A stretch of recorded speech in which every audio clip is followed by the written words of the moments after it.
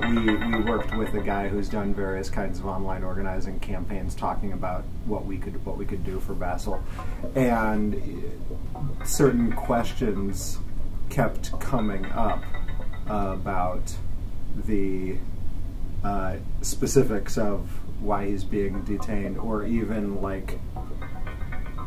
what the ways in which he could become released are. And the reality is that there's so little information that it is